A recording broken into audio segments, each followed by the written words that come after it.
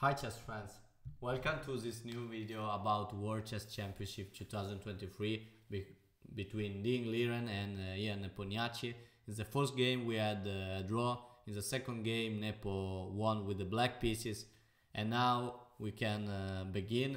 Here Nepo played with the white pieces and Ding played with the black pieces.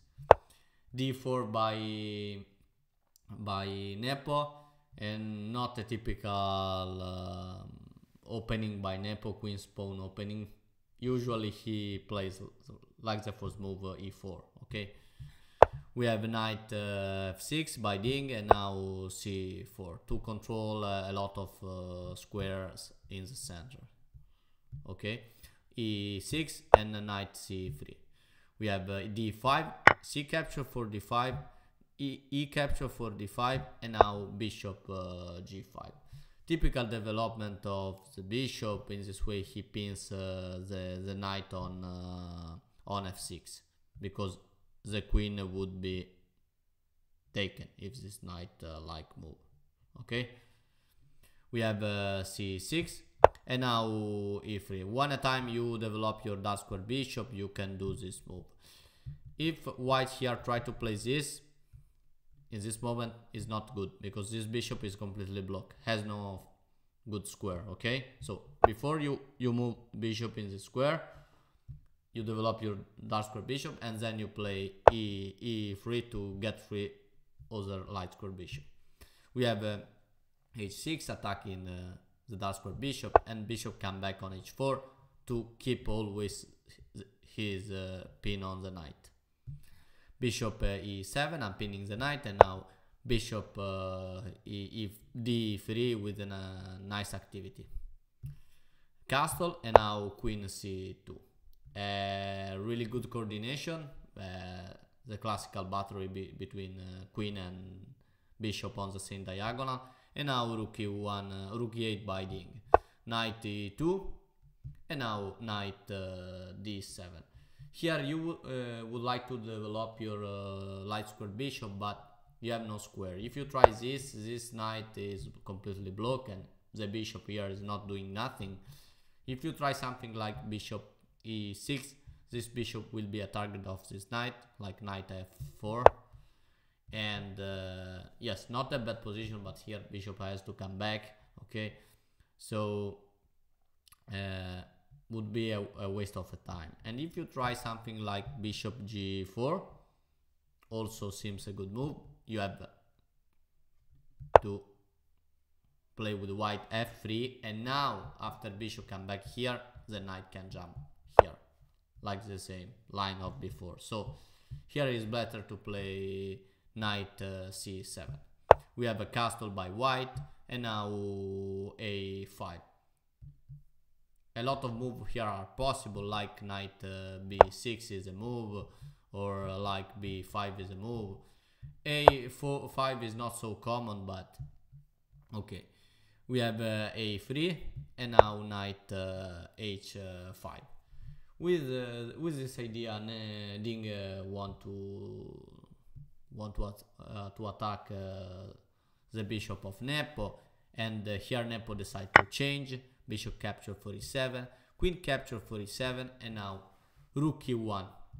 Here is possible to play rook b1 for the, sorry about that, for the, sorry, okay, it's possible to play rook b1 or rook c1 or rook d1. A lot of moves are recommended by the engine. You can play also bishop e7 check. Okay, here Nepo decide to play rook e1, and now knight f8. We have knight c2, and now knight f6. Two players improve the position of their pieces. We have f3, and now this game was played only between Ding, Liren and Nepomniachtchi-Ding. And here at move 17, we have a completely new game. Okay, now we are on move 16, and next move will be a completely new game. Okay, f3 is a good move. The idea is to control better the e4 square and to push the e4 pawn. Black can't block this move because can you see how many pieces are controlling this square? But here black can play knight e6, and Nepo does it, and sorry, Ding does it, because in this way attacks the d4 pawn. Here white can simply push because follows knight for d4. Okay, so you have two ways to continue with this plan, with your plan with white. You can play queen f2, like happened in a match between Ding and Giri. The idea is to push with the defense with the queen for the pawn on d4. Okay, when you push, you defend with the diagonal, and otherwise, like Nepo did it in this game, knight a2 with the same idea to defend this pawn. After this pawn will be pushed on e4. We have c4 with an idea to attack, to take some space to attack this light square bishop with c4, and here Nepo plays knight b5, bishop b5. This bishop here attacks this rook. Here black could play something like this to counter-attack the, sorry,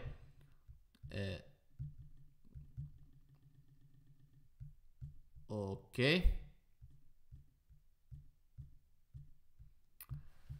to counter-attack this light square bishop, but we have rook d8. We have d capture for c5, queen capture for c5, and now queen e2. We have the idea of queen e2 is simple. You have to defend the e3 pawn, okay, because here the queen attacks this pawn and you have to defend. So we have bishop d7, and now we have a changement of the bishop, bishop capture for d7, knight capture for d7, and now knight d4. We have a knight b6. The idea of this knight is to jump on a c4 square. Wonderful, really wonderful square. And now rook d2, knight c4 like prevented, and now queen f2. And we reach this position with move 24, and with a lot of tension in the center with this knight. Can you see are the protagonist of the board here? This 4 knight in the center, so beautiful. Rook c8 by Nepo, and knight a4 to attack the dark queen. The queen come back on e7, and now rook e1, and queen f6. Really equal position with this two pair of rook on the d file, on the e file, and the black rook on a c file and on a d file. We have knight b5, and now knight c7. Here Nepo comes back, knight d4, and now knight e6, knight b5, and now again a repetition of move. And after this repetition at move 30, the game ended in a draw. Nepo obviously is happy to draw because he has won a match in the second game. Instead, Ding has to do something more, has to try to win.